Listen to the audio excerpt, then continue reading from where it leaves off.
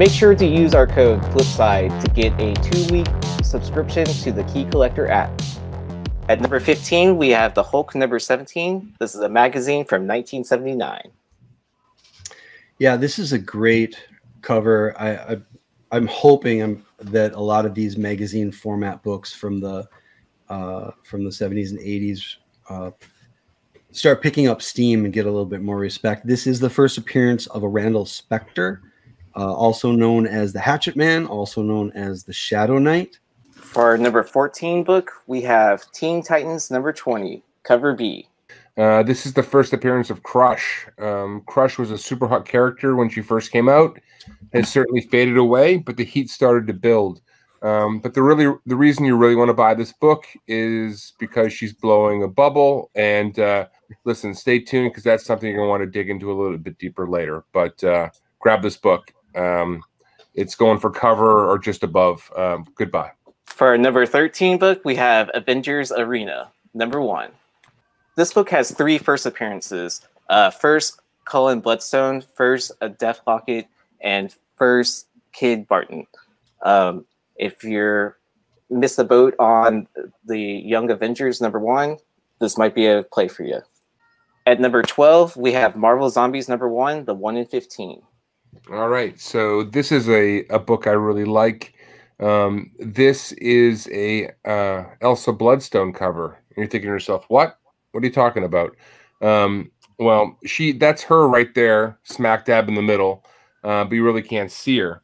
The beautiful thing about this book is that she is on the back. This is the back cover, so if you get this thing graded, flip it around, because that's frankly one of her best covers. Not her very best, but definitely up there. So when people are hunting for this book, they skip by it because they don't see her on there. It goes for $10. I'd be grabbing it up. I think Elsa's going to be a thing for Marvel going forward, and she doesn't have a ton of books early on. So early on in her appearances, this is an important one. At number 11, we have Uncanny X-Men number 212. Wolverine's going nuts. Anything around Wolverine is going nuts, and this book in the contents has the first appearance or first battle of Wolverine and Sabretooth. And most people know Sabretooth is aka Victor Creed and is supposed to be James Howlett or Logan's brother. And these books are right now are very low priced. There's another one we're going to talk about later in the list. I think this has some really good long-term value, and the MCU would be making a mistake if they didn't cover Victor Creed and Logan's, backstory and the 20-year plus fight they had in comics to go with it. And for the reason why you all came here, our top 10 books. At number 10, we have Thor number 5, the Campbell variant. This is another good pick. This book was actually published. It was actually released, I think, November 2007, December 2007, published in 2008. It's J. Scott Campbell cover. Most people don't recognize that. At least I didn't when I first jumped on this. In the guts, you have the first appearance of Loki as a female. Now, what he does is, spoiler warning, he possesses Sif's body and then he shapeshifts into a woman. And it's actually a really good story, and it's a really cool book. A lot of people were speculating and calling this First Lady Loki, but no, this is more of just Loki shapeshifting into a female for the first time, and it's in full. It's a dollar bin book. I think they're selling for what, $10-15 if you can find them online or what have you. I find them in the wild all the time. Cover A is actually a really good cover too, and there's also a newsstand copy of Cover A. So keep an eye out, and I think this book can do well once we see, or if we see, Loki shapeshift or turn or possess a female in his series, season 1, 2, or in any of the movies long term. Our number 9 book is X-Men Adventures number 1, the newsstand edition. This book kind of started getting on people's radar last year. It got a little press. It really hasn't moved very much, though. You can get high-grade copies of this or the direct for $10-15. This This is a pretty high percentage of newsstands just because it is a cartoon-centric movie. So the gas stations and drugstores would have been ordering quite a few of these. And they're definitely out there. But I make a lot of parallels between this and TMNT Adventures #1. They're both from original content. They're both versions of beloved old 90s cartoons. They both got very little respect from the regular comic community for a long time. They both have minor first appearances in them. They both came out within 4 years of each other. So to compare them, TMNT Adventures #1 has about 1,000 on the census right now. This book has about 130 with 41 9.8s. If you guess, about half of those being newsstands or maybe less than that. I think this is kind of slept on and hasn't popped off. The love for the 90s X-Men Adventures cartoon is not gone anywhere. You look at this cover and you can hear the theme song. So I think it's a good one to stock up on at this price. And for our #8 book, we have Ultimate Comics Spider-Man #2. I was looking at prices for this book, like you were saying, Ultimate Comics, all new Spider-Man #2. This is your third appearance of Miles Morales, but also what's in the guts is the first appearance of Miles's best friend and confidant and into Miles' secret identity as Spider-Man, and that's Genki Lee from Earth 1610. Genki Lee is basically Miles is Ned Leeds, so to speak. He's actually a major character in all of his storylines.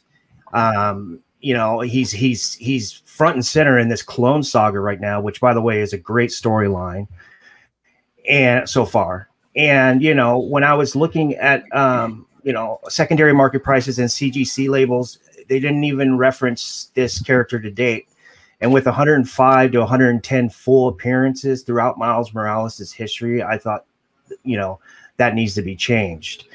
You know, so with Genki being a major character to me, you know, just because as of right now he doesn't have superpowers and is just a normie, I believe once Miles live action happens, this character should or will be casted in the MCU. But even if he's not casted in the MCU or what have you, he still has legs because he's with Miles all the time, like Ned with Peter, so on and so forth, become the Hobgoblin. Long story short, I would definitely take a look at this book. There's also a second and third print that my partner Ben is going to talk about right now. I'm not going to get too deep into it, but I will say this. I've hunted these books for a long time, and the third print in red is really, really tough to come by. There's a second print in white, a little bit easier. You may see that. But if you come across the red third print, pick it up. I think it's a really, really smart play. When I was looking at the census for this issue, 23 9/8 for the first print and 196. There was 4 9/8 for the second print, and then 5 9/8 for the third print on the census, respectively. So, you know, there's some upside here. And for a book that was ordered by retailers around the 53,000 mark and not being graded as much, I really think there's something for investors to be had if they want returns long term, if they're, you know, speculating on Miles Morales.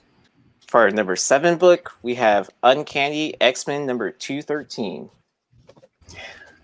I like this book also, like I was saying with 212. This is, I believe, would be your first cover appearance of Sabretooth versus Wolverine, but also you have a dandy in the guts. You have Betsy Braddock becomes Psylocke and joins the Uncanny X-Men. That's when she dons the name. And also you have the first appearance of Mr. Sinister in cameo, and it's a decent cameo. This book is full of spec value. It's another low price book. There's newsstand copies and there's Mark Jeweler variants along with Canadian price variants. I think this has long-term potential, just like with 212 and also Wolverine #10, which is another epic Wolverine versus Sabretooth cover. At #6, we have Siege Storming Asgard #1, the Greg Land variant. This goes for $5 raw, so it's a really cheap pick. Now, I know we talked about the first Lady Loki, I believe at number 10, and it's the one J. Scott Campbell cover where you wish he drew Lady Loki, right? A couple years later, Greg Land did this open order variant for this book, which is basically, a note of caution. This is a cover eye. The contents are basically read more like a official handbook of the Marvel Universe. But the reason I chose this is it was rushed. It was reused. It's going to be reused. You're going to see it in stores.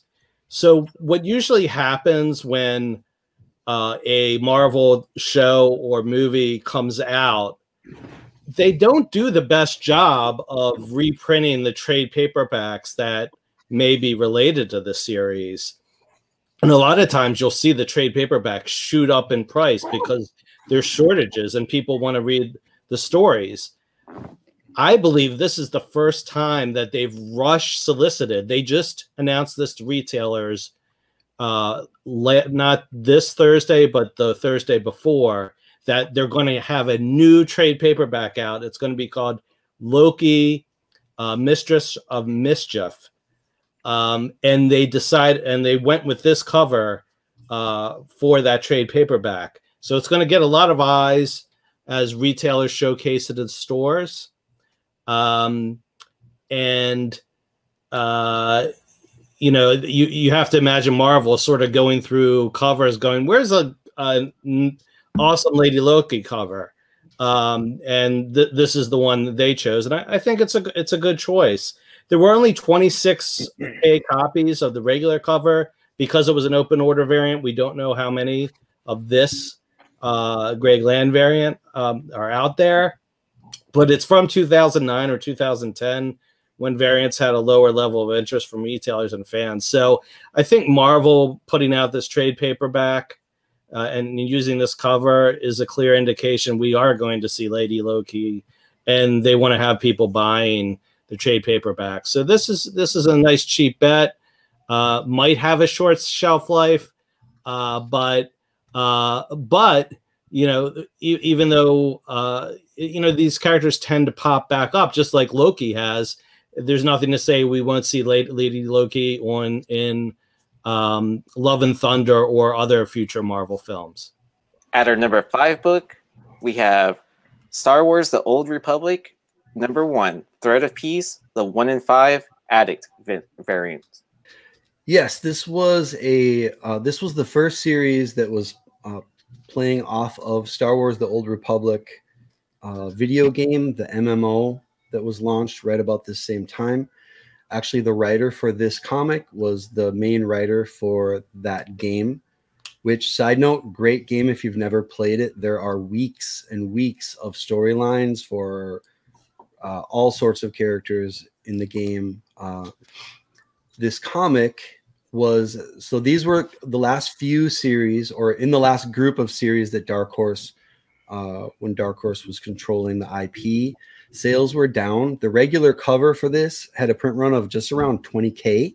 This was a 1 in 5, which that in itself is a little bit odd for Dark Horse. They weren't doing a lot of ratio variants at the time, but so that would put this at around 4K. These video game series haven't really been on anyone's radar. Prices actually have been spiking in the last 6 months for this and a lot of the books in this series, just because I think there are a lot of firsts. This is the first of Darth Barris, Darth Angral, a Jedi Satil Shan, who is very likely to be linked in with Revan at some point in the storyline. And there are 12 other first appearances in this book. So I think these are going to get more eyes as we go on. So if you run across, the copies aren't cheap right now, and they're not easy to find. I think there's only about 8 of them, I want to say, on the census total. But if you stumble on this one, it might be a good one to grab and hold on to. At number 4, we have Batman Vengeance of Bane, number 1, the third print. Okay, this is a super important book. You know, Bane is a major Batman villain. We've started to see some more interest in the character as his daughter has emerged in Tinian's run.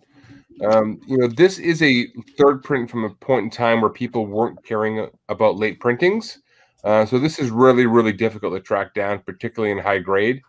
So I think the upside in this book could be really, really sharp. Nobody's thinking about it, and definitely something worth grabbing if you see it out there on your hunting. But smart pick, and a book you should add if you ever come across it. And for our number 3 book, we have All New Ghost Rider number 1. So, you know, there was heavy spec on this book back when, you know, Gabriel Luna was tapped to reprise his character on Hulu. And I guess, you know, they had creative differences, and who knows what those differences could have been. Some speculate that, you know, they didn't want to delve into that direction. You know, Feige probably wanted to protect the character because I guess the Hellstorm series didn't do all that well. So maybe that was kind of the right call, you know. But, you know, with rumors of the new Doctor Strange, Multiverse of Madness, this is back in play.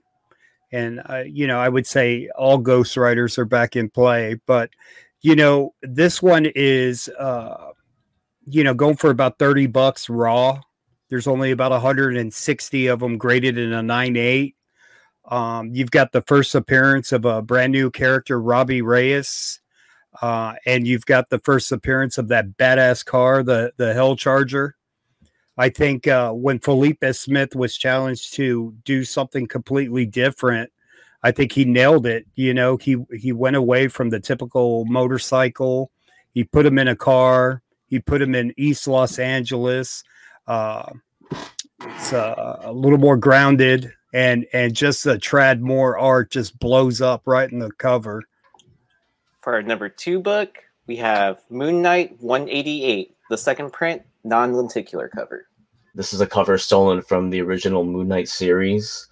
This book is like blown out. It's sold out like at $40-50, and right now we see on eBay it's averaging around like $200 asking price. The reason being is that there was a set leak that that the Sun King may actually have showed up, either him or Dracula. So with this being an all black cover, a common theme among this panel, it's super hard to get in high grade. I've seen a couple in the wild. It's been tough, but we can pretty much circle that the Sun King is going to be relevant within the Moon Knight universe. So if you see this in the wild, you see this at auction, I would definitely go at it before the market resets into the second tier. And for our number 1 book, we have Spider-Gwen number 25, the second print. The second appearance of Gwenom in Earth 65. And this is a Todd McFarlane cover that was done after by Kerry Randolph. It was a really smart cover. Instead of saying Venom is back, it says Gwenom arrives. You got the light blue in the title that makes the cover really, really pop. And it's also another cover that actually is a still of the lenticular cover. What's kind of cool about this is that there is kind of a question whether like Gwen Stacy in Earth 65 can control the symbiote. And you kind of see this on this cover on the Amazing Spider-Man 316 homage. You find out later on that Gwen Stacy is protected from the symbiote from killing her and consuming her because of that radioactive spider bite in her universe. ASM 316 going higher and higher in 9.8. I think this book follows both the #1 and the #2 book this week. The second prints of those lenticulars. If you happen to live near a Walmart that carries comics, and they have some of those first 2 or 3 generations of 3-packs they were putting out, they stuffed them full of these second prints of the lenticulars. The last couple generations haven't had as many, but that they might still be sitting on shelves. All right, great stuff this week. Make sure to like and subscribe to our channel and catch all of our great content.